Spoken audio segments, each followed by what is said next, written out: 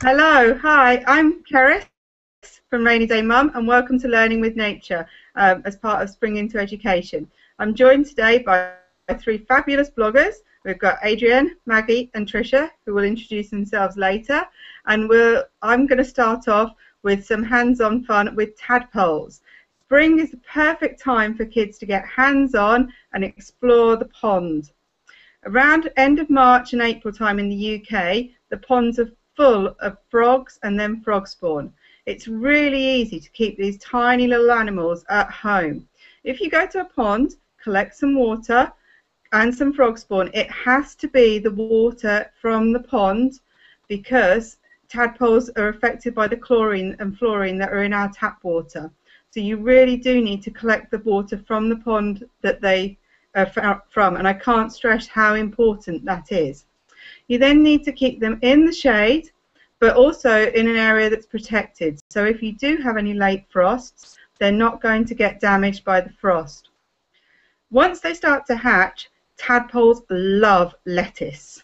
And the perfect way to serve them lettuce is if you boil some lettuce for 10 to 15 minutes, or even 2 minutes or a minute, depending on your microwave settings, just so that the cells start to break down. Then put it into an ice cube tray with a few bits of lettuce in it and freeze it with some water from the pond. When you go to feed them, take out one of the small ice cubes and put it into the water. The water temperature will decrease slightly, but the tadpoles will love the mushed up lettuce that it's fed. Once the tadpoles start to get back legs, you can then just explain to your children what's happening and how the tadpoles are changing into froglets. But remember that before they get the front legs and the tail is shortened, you really need to take them back to the pond. Or at that point, if you've built yourself a pond and you want to get frogs into it, you could then populate your own pond with those tiny little froglets, and then the following years they will return to the pond and produce their own frog spawn, and you can repeat the process year after year. It's a fabulous activity for kids to do in early to mid-spring, and they're going to really enjoy watching the tadpoles develop from frog spawn to frogs over around 6 to 12 weeks, depending on the temperature where you live. Okay, I'm going to pass over to Adrienne next, and here she is. Hello, I'm Adrienne, and I'm going to talk about bugs. Bugs were something that were very difficult for me when I first had my daughter, and when she was only, oh gosh, 8 weeks old. I met a girl who, or I shouldn't say a girl, a woman who had a 2.5-year-old who loved bugs, and I said, oh, how do you do that? Because I am not a bug lover. How do you do that? And she said, I really just told myself that I'm never going to flinch and I'm never going to say ew or ooh in front of her because I want her to have this love for bugs. So I set that as my goal, and even though I don't love when my daughter hands me a worm, which, or any type of creepy crawler, I always smile and say thank you, and then, dispose of it as quickly as possible. But encouraging that love for her, because there are so many great things outside, and just finding ways for her to explore those bugs has kind of been one of the things that my husband and I both try to do. So we do bug hunts from time to time. Last year we did, with the virtual book club, the Very Quiet Cricket, and our activity was that we waited until it was dark, until there were crickets out, and we got a flashlight. My daughter found a flashlight, and we went out and tried to find that cricket. We never did find it, but it was just a fun activity with our family, and just a chance for her to hear different noises at night that we don't usually hear during the day, and to identify those noises. And so then later when we go outside, she'd say, oh, I hear a cricket. And then in Iowa we also have fireflies in the summertime, so she got to see those as well. And then one of our favorite things to do, something that you can do if you have big rocks or bricks or any type of stone laid in your garden, or even at a park or a playground, any type of place, even if maybe it's a pond and there's water nearby. My daughter loves to pick up stones and see what's underneath them. That's not my favorite activity, but she loves to pick up the bricks and see the different things that are on there. And there's millipedes and we call them roly-polies, and or pill bugs, I guess, and all different kinds of spiders, and just the different types of bugs that you may not be able to see on the surface of the garden that are just underneath the rocks. So, lifting up those rocks and exploring what's under there. And then the last thing that we try to do is we try to plant different types of flowers and plants that we know will attract butterflies or caterpillars or other types of bugs so that our children can see them. So, different types of flowers are more geared to attract butterflies so that our kids can see the different bugs. And then we, at our farm, have multiple plants, and you don't really have to worry about what to plant because caterpillars are going to come and eat tomatoes and whatnot. And my husband will bring home the giant tomatoes or caterpillars after they've gorged themselves on tomatoes for my kids to look at. So, really just trying to foster your garden for that. And if you don't have a garden or a backyard to do that, and finding an indoor plant that you can also attract different kinds of bugs too. So that's what we do for our love of bugs outside. Even though I don't love bugs, I do hope to instill that in my children by not shying away from a bug or saying, ew, yuck, or smash that quick when they do bring one or we see one. So I'm going to pass it to Maggie, who I believe has a couple of crafts for us. Hiya, I'm Maggie from Red Ted Art, where I like to get crafty, as some of you might know. We love crafting with nature, so we have things like pine cones, we have things like sticks, we have things like acorns and lots of stones. And the reason I love crafting with nature, there's lots of reasons. Firstly is you're out in the fresh air, having a look around, exploring your environment, and you're looking around, you're spotting things on the ground. Obviously, some kids don't need encouragement. We have tons of sticks, but looking for pine cones takes a little bit more effort. So it's kind of a nice activity whilst you're out and about and gives you a little bit of a focus. So we love that part of it, the looking for things, and we have a little nature bag that the kids take, and all their nature things go in it. And when we forget it, they're like, "Oh no, Mum, I forgot the nature bag." So it's a really big thing. They love that. And then the other reason why I love crafting with nature is it's really tactile. Look at a pine cone; it's got all sorts of textures. Look at the smooth part of the acorn and the rough bit of what we call its little hat. Feel bark. It's all different. Leaves, everything. So it's you've got the veins in the leaf. So it's all about tactile and exploring and feeling.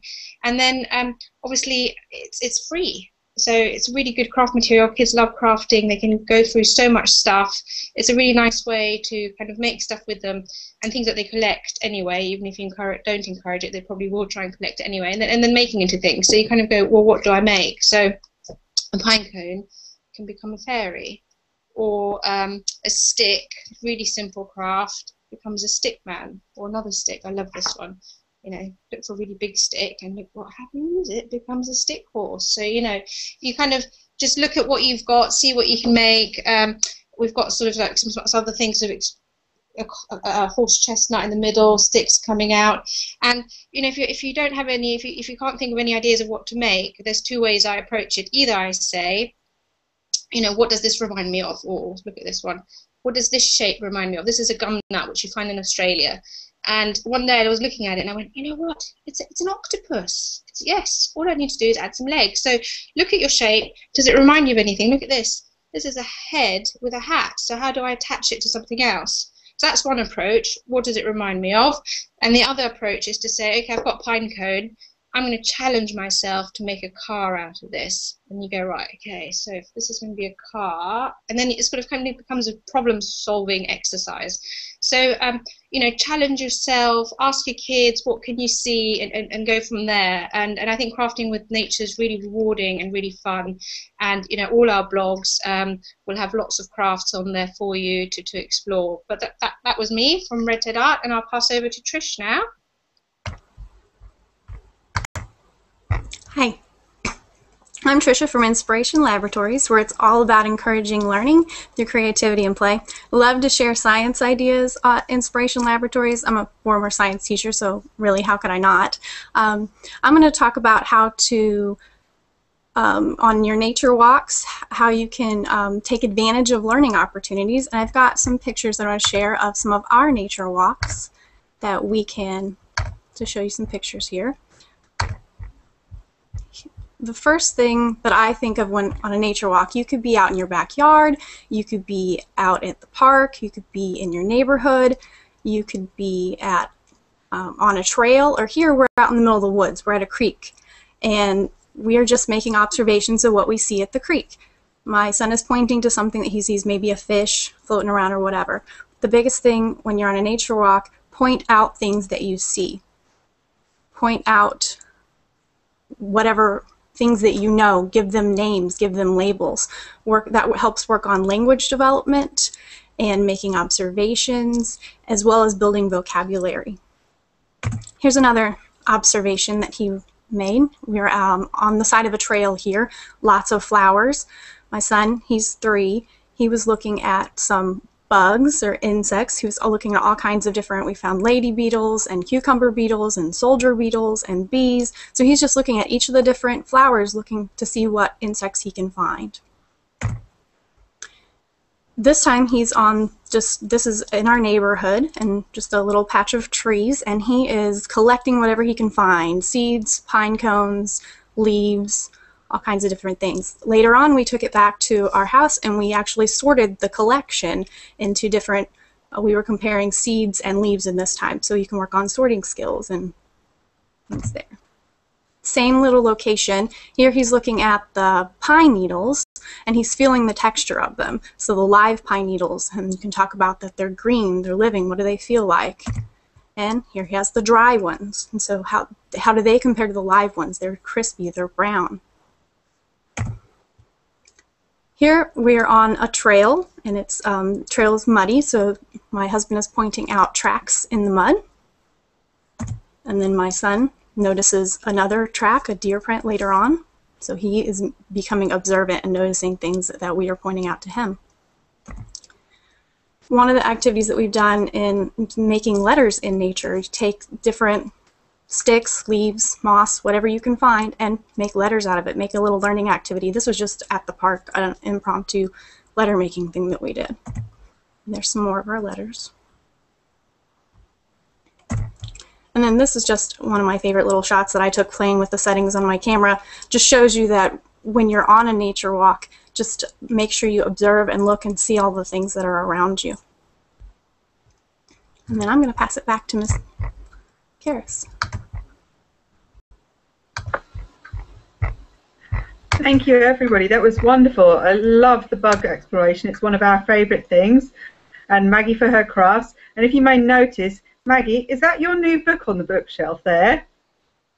I've been lucky enough to read the book, and Maggie has got a section in the book on fabulous nature crafts, which I hope that she'll share some of them, and I'll share the post about Maggie's book where we make some felt strawberries in the comments on the event as well. And thank you, Trisha, for the nature walks as well. That was wonderful. Okay, thank you everybody for coming, and hope to see you again soon.